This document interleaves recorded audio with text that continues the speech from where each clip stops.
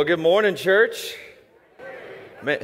Thank you. It's good to be back. Someone just said welcome back. And for those of you that have never been here before, you're like, what in the world's going on in this place right now?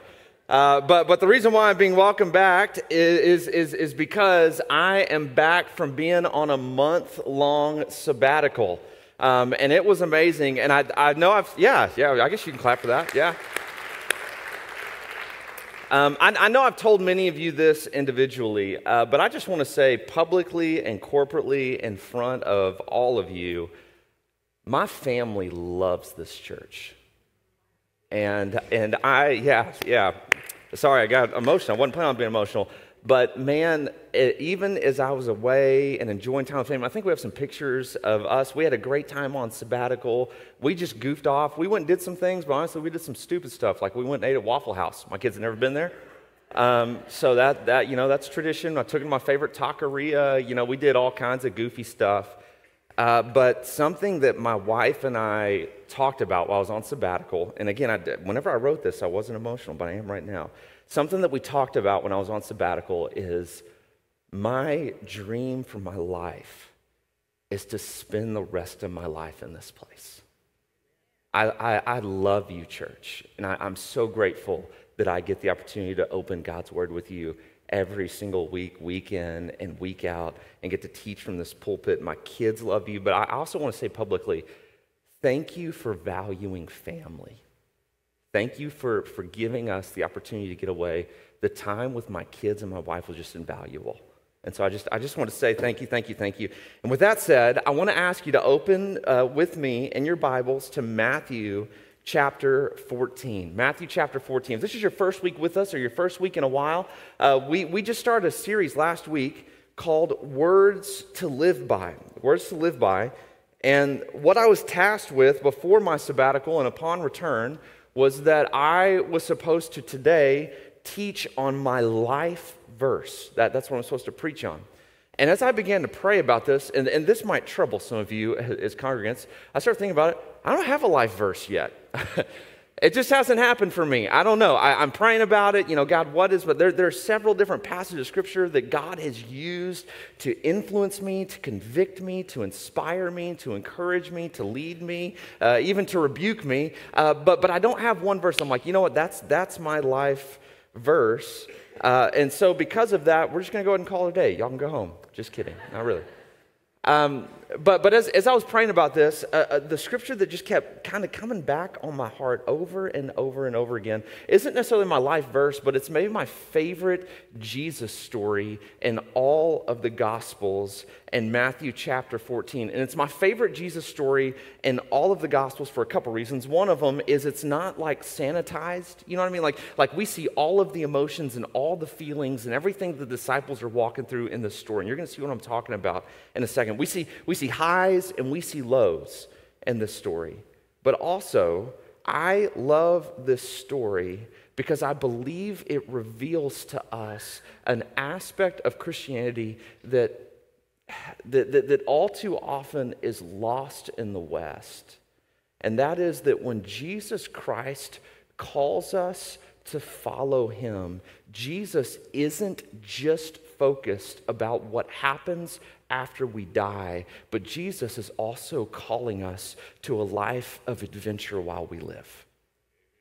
And I think sadly, all too often, those of us that are Christians, we miss out on the adventurous life of Christ because we have bought the enemy's twist on truths that all God cares about is eternity. For example, I think for many of us, we take some truths. I want to read you some truths that I wrote this week that are very, very, very true. Truths like this, that because of our sin, we're separated from God for eternity. Jesus made a way for us to be united with God in eternity. If you believe in Jesus, you can go to heaven. If you don't believe in Jesus, you will go to hell. We take those statements, and please hear me, all those are truthful statements. I affirm the validity and the theological astuteness and how biblical every single one of those statements are. But can I just remind you that our enemy is the prince of twisting truths to confuse believers into believing lies.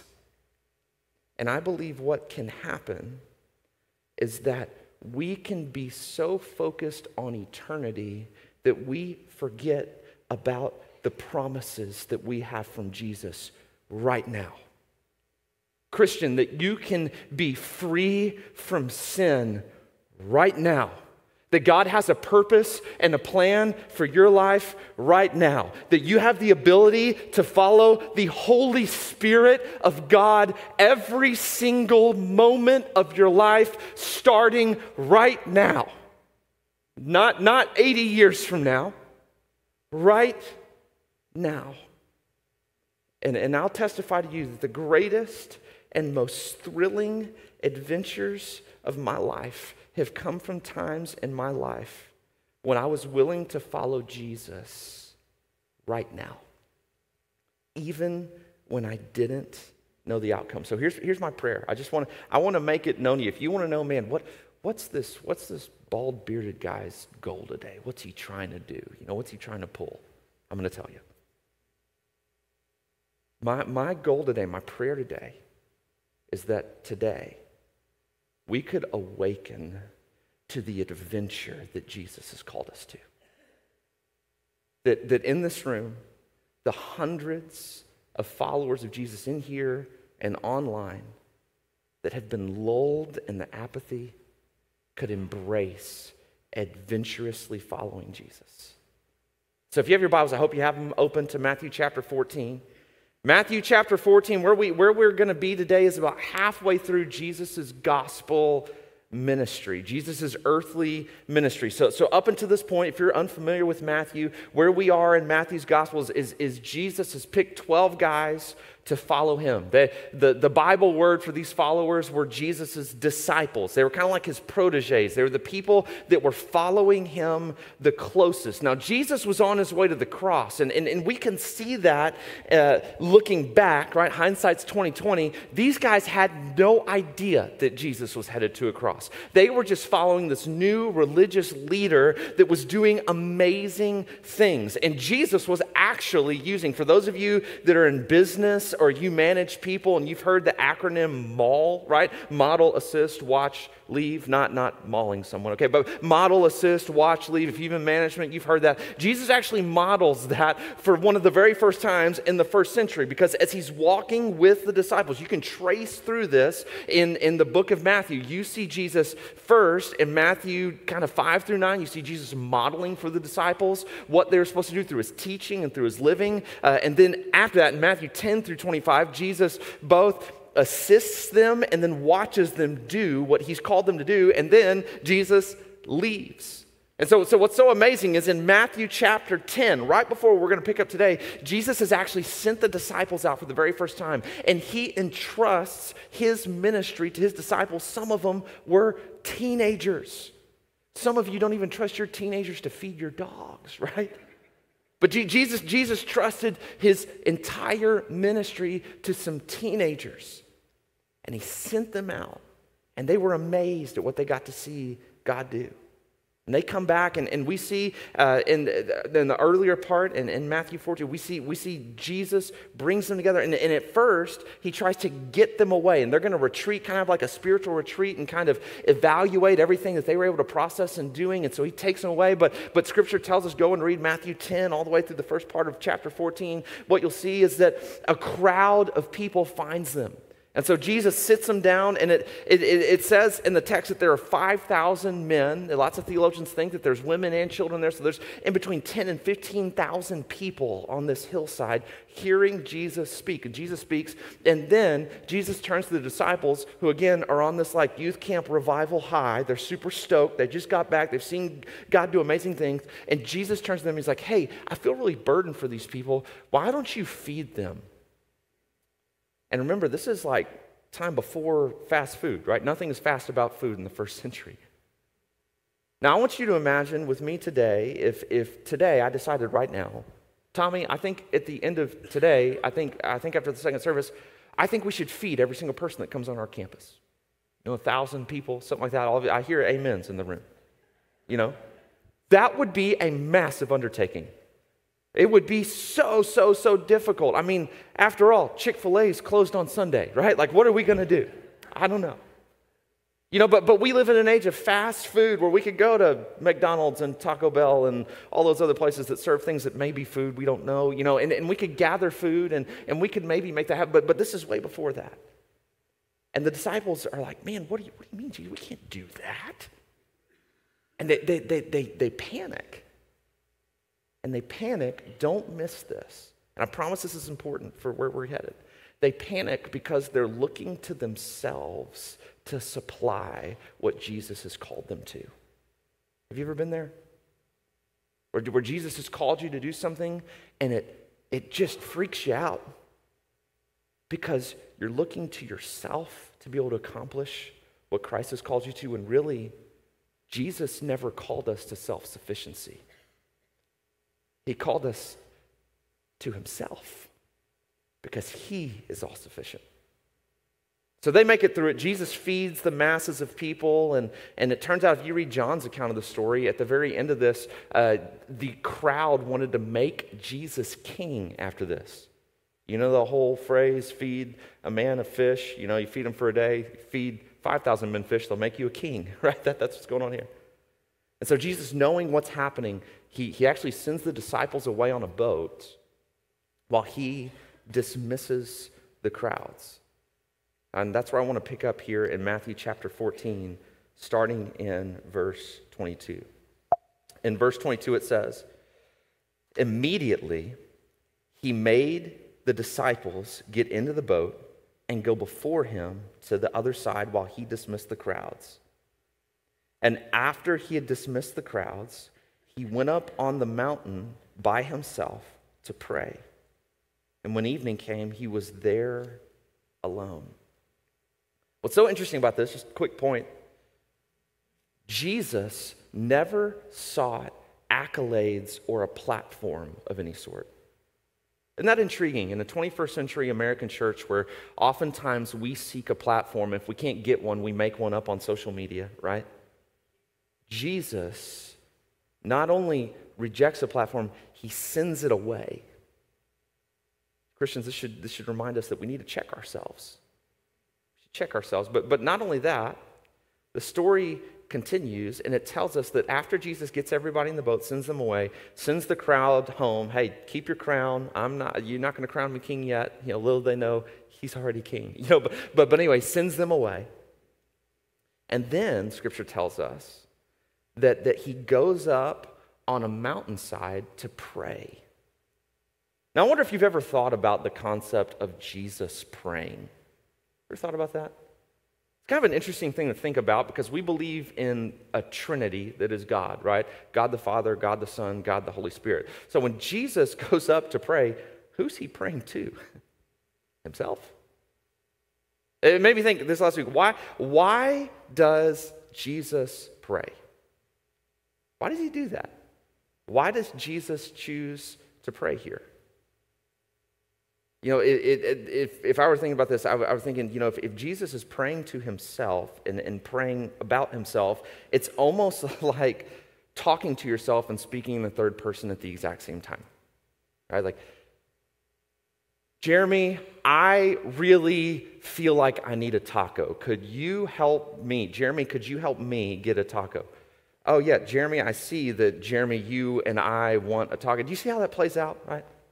If you saw me doing that, you think I was a couple taco shorts of the full Mexican platter, right? Like, what is going on here? Why does Jesus pray? I think Jesus prays for a couple reasons.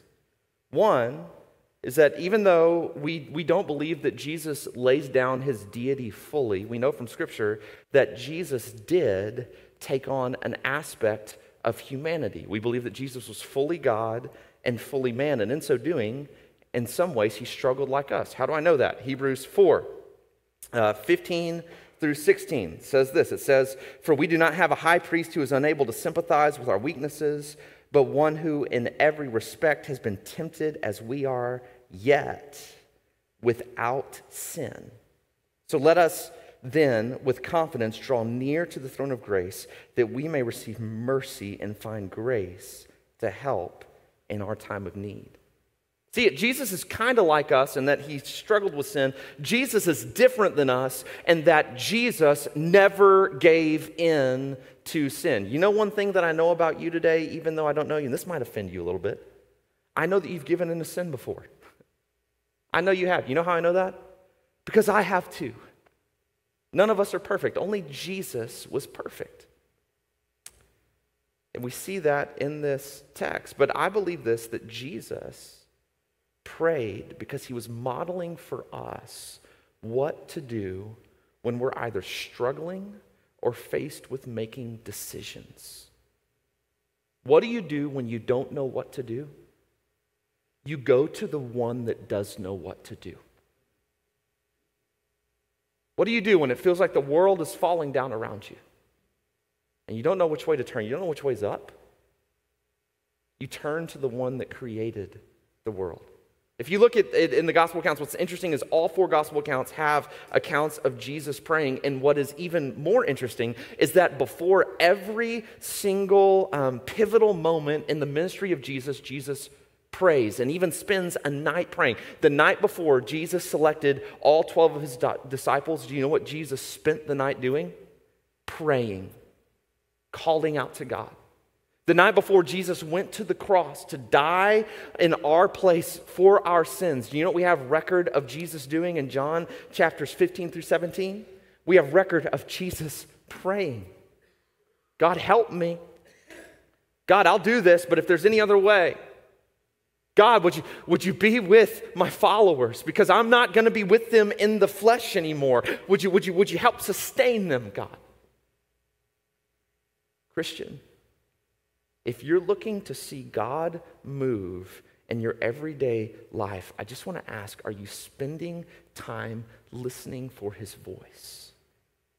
But church, if we really want to see a movement of God in the greater Baytown area, in Baytown, in Mont Bellevue, in Crosby, in all of our surrounding areas, do you want to see God move in the schools of your children? Do you know how that's going to happen? It's not just going to happen through government legislation. It's going to happen through the people of God getting on their knees and praying to a God that can move and does move.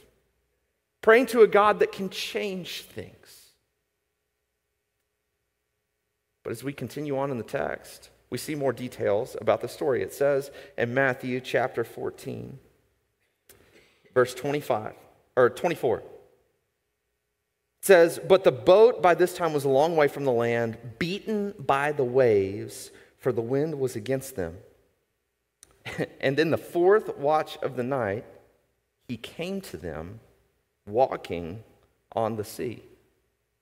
Now, a couple details. First, isn't it amazing how we can just read that someone walked on the sea and just read that like, oh yeah, he walked on the sea. That's crazy, right? The only other person that we have video evidence of doing that is David Blaine, and it's fake, okay? But this is crazy. I've never seen anybody walk on water, but the text is telling us that. It says that Jesus, it says that it's the 4th watch of the night, so sometime in between 3 and 6 a.m. So the time that we all hope to be asleep, but for those of us that with little children oftentimes aren't asleep. You know what I'm talking about? The dark of the night. The text further tells us how far Jesus is from land. If you look in your Bibles, even your digital Bibles, even if you have your Bible on your phone or your iPad or something like that, all of your Bibles will have a footnote that takes you down to the bottom of the page, and it'll tell you that he was several stadia away from land. If you do a little bit more research in that, most scholars think that Jesus was at least 400, but likely 600 plus yards away from the land. For those of us that grew up in Texas, that's more than 6 football fields away from land. Jesus is away from the land, and not only is he a ways away from land, there's a storm that's blowing in, and it tells us the wind is whipping the waves. So I mean, 600 yards is a long way to swim. I've never swam 600 yards. Maybe some of you athletes in the room have. You know, I've never done that. But not only is it a tough distance to swim, it would be a hard distance to row, too, because you'd be rowing against the waves. And so Jesus, in his divine logic, decides to lift up his robe and start walking on water to them. It's kind of an amazing thing, supernatural twist to imagine. What's incredible is up to this point, in Matthew chapter 8, we've seen that Jesus, he has power over the water, because in Matthew 8, he stilled the water, but we've never seen him walk on it. This story reminds us of the theological fact that all natural laws bend to the sovereignty of Jesus. Jesus is sovereign over all things. This is also the point in theology that we can point to and answer, why can Christians face a diagnosis that's dire? Why can Christians dance in the middle of a hurricane? Because we believe that Jesus is sovereign over anything the world or the devil can throw at us.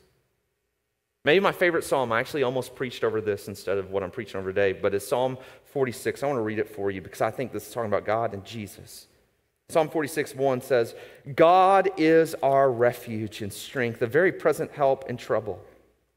Therefore, we will not fear, though the earth gives way, though the mountains be moved into the heart of the sea, though its waters roar and foam, though the mountains tremble at its swelling. There is a river whose streams make glad the city of God, the holy habitation of the Most High. God is in the midst of her. She shall not be moved. God will help her when morning dawns. The nations rage, the kingdoms totter. He utters his voice and the earth melts. The Lord of hosts is with us. The God of Jacob is our fortress. Come and behold the works of the Lord, how he has brought desolations on the earth. He makes wars cease to the ends of the earth. He breaks the bow and shatters the spear. He burns the chariots with fire. Be still and know that I am God, and I will be exalted among the nations. I will be exalted in the earth. The Lord of hosts is with us. The God of Jacob is our fortress. You want to know how you can be and live life unfazed when you face the complexities that we face in our life? You make Jesus your refuge. Your bank account isn't big enough to be your refuge. Your life insurance policy isn't large enough to be your refuge. There is not a name of a person that can assume the White House that is strong enough to be your refuge. Only Jesus is strong enough to be your refuge. This is why the nations can rage and we can stand and say, I know my God is in control. This is why the waters can rise and we can say, you know what? This is scary, but I know a God that parts the waters so I can walk on dry land. It's going to be okay. Be still and know. But we forget that. We forget that God is able. And so do the disciples. Matthew chapter 14, I love this. This is one of my favorite stories in Scripture. These couple of verses. Chapter 26, it says, but when the disciples saw him walking on the sea, they were terrified and said, it is a ghost! And they cried out in fear. That's funny. Can you imagine grown men, or at least teenage guys, sitting in a boat, screaming for their lives because they think they're seeing a ghost? Part of me thinks that the only reason that Jesus chose to walk on the water was to prank the disciples. Because I think we serve a God of great humor. Verse 27, but immediately Jesus spoke to them saying, take heart, it is I. Do not be afraid. Now, I know it's easy to make fun of the disciples, but man, put yourself in their sandals for a minute, right? Think about it. If you were in a boat and you were in a storm, it's 3 a.m., and you've been rowing for who knows how long, unless they were just being lazy and cutting up in the boat before the storm hit, they had likely been rowing for hours against a storm. They had likely been just laboring. And then I'm just imagining, because Peter's the loudmouth of the group, I'm just imagining someone speaks up and is like, Wait a second. I see something, y'all. Like, pick up the oar, dadgummit. We're trying to make way. Oh, I see something. What would you think it was? The Loch Ness Monster? A merman? I don't know. They think it's a ghost. But Jesus calls out to them and says, take heart. If you're in a storm today, I think Jesus would call out to you as well. Say, take heart. Take heart. Matthew 14:28 says, and Peter answered him, Lord, if it is you, command me to come to you on the water. Now, Peter is known for saying some pretty crazy things. I think this is maybe one of the more crazy ones recorded in all of Scripture. Right? Out of all the tests that you could give Jesus in this moment. Like, Jesus, if it's you, what did I get you for your birthday last year? Jesus, if it's you, what did we eat for dinner tonight? But no. Peter says, Jesus, if it's you, call me to come to you on the water. I want to read the entirety of the rest of the scripture. Verse 29. He said, Jesus said, come. So Peter got out of the boat and walked on the water and came to Jesus. But when he saw the wind, he was afraid. And beginning to sink, he cried out, Lord, save me. And Jesus immediately reached out his hand and took hold of him, saying to him, O you of little faith, why did you doubt? And it says, and when they got into the boat, the wind ceased, and those in the boat worshiped him, saying, truly, you are the Son of God. What an incredible scene, right? This is just a warning. Be careful what you ask Jesus to do for you, because he just might do it. But Peter asks Jesus to call him out on the water. Now, I was imagining this scene this last week, and I'm just imagining Peter in a boat, and likely the boat was a little bit bigger than a 14-foot John boat, but we're in Texas, right? This is what we like to put around in, especially on the Gulf. But I'm imagining Peter is sitting in a boat, buffeted by the waves. And he calls out, first he sees what he thinks is a ghost. And then he identifies, nope, it's Jesus. Maybe it's a Jesus ghost, but it's at least a Jesus ghost, right? And he calls out to Jesus and says, Jesus, if it's you, call me out. Now, I don't know how tall the boat was. Chances are it was probably a little bit taller than the 18 inches of this John boat right here. But Peter had to do a lot to get out of the boat. I mean, just imagine a man in a robe climbing out of a wooden boat. It's kind of a crazy thing to think about. But as I was thinking, and some of us, for later in the story, we give Peter a hard time about sinking. But I just want you to think about what it took for Peter to get out of the boat. Just that one step from here to there. It's a big step. I think for lots of us Christians, if you are honest with yourself today, I think lots of us, where we find ourselves spiritually, is right here in the boat. Why? Because I know the boat, right? The boat is good. The boat is dry. The boat is warm. The boat is comfortable. If the boat ain't broke, don't fix it, right? I know the boat. And I just wonder today, Christian in the room, are you still in the boat today? Are you still in the boat? And if you are, what would it take to get you out of the boat to follow Jesus wherever he's calling you? I think for some of us, what keeps us from getting out of the boat is that we say, man, God, if you'll just tell me like the next 3 steps, like I'll get out of the boat if I know step 2, I'm not sinking down in the wave. But will you just let me know, like will you open up the spiritual Holy Spirit crystal ball and let me see sort of 3 steps from here? And we forget that Psalm 119 says that his word is a lamp to our feet and a light into our path. It doesn't say it's a spotlight that shows us 80 yards from here. It's that next step. For some of us, we've been sitting here so long, and Jesus is calling out to us, and we are just doing this right here. I can't hear you. Can't hear you, Jesus. Oh, no. You can't be talking to me. All right, don't you see that I'm in a boat? This is a nice boat. Don't you see that I'm here?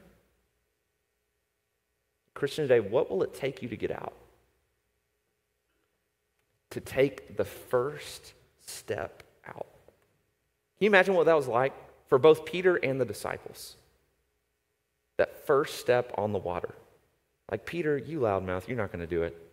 Oh my gosh, he's doing it.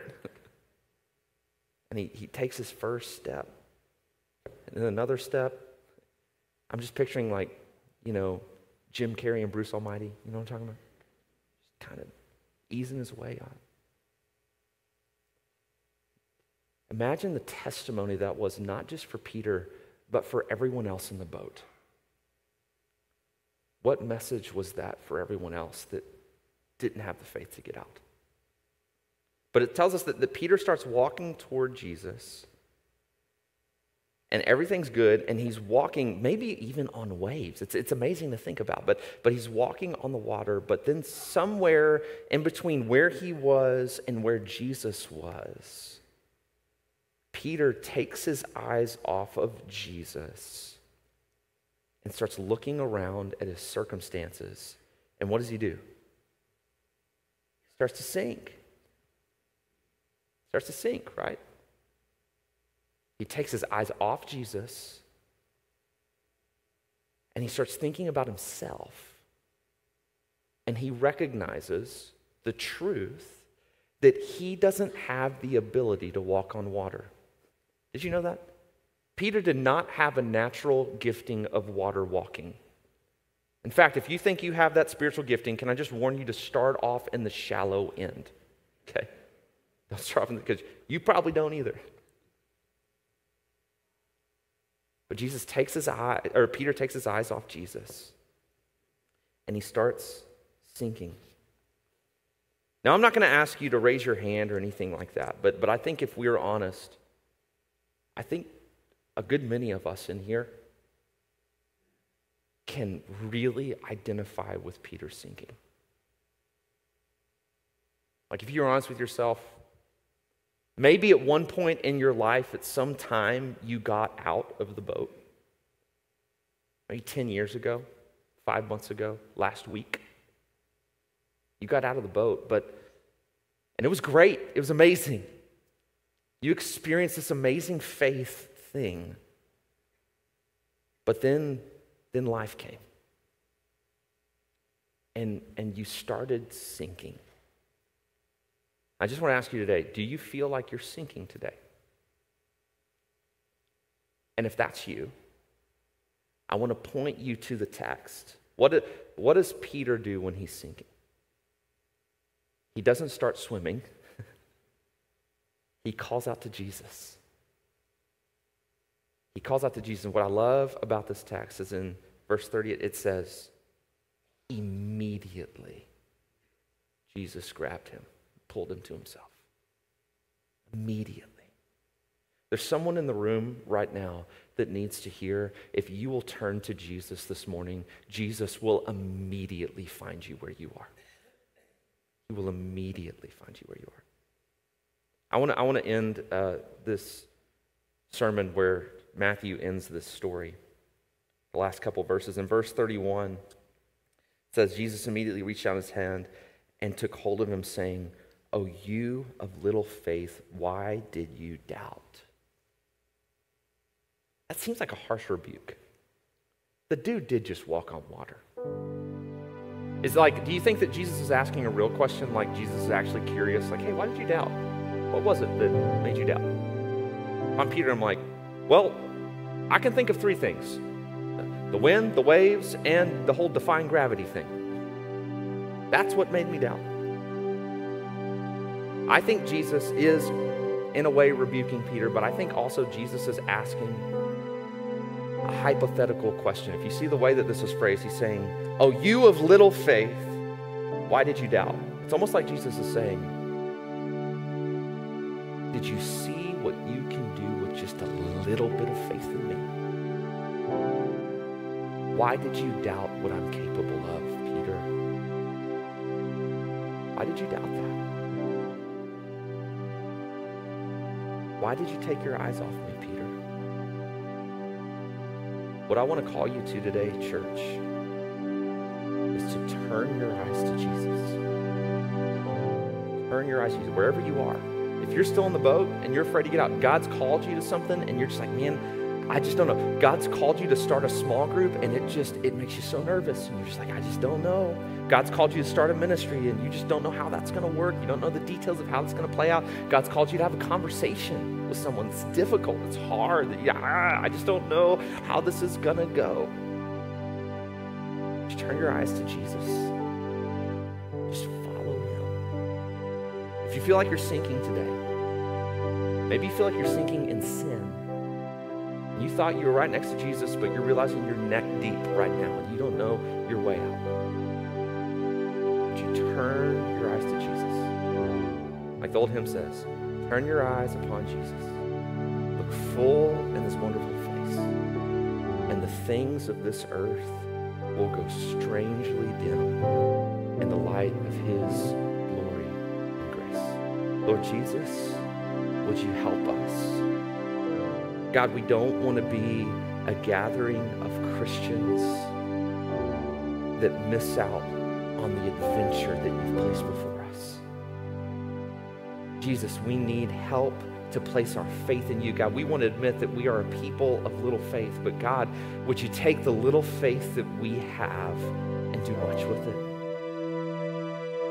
Would you turn our eyes toward you today? We pray that in Jesus' name. And everyone said, would you stand and sing with us?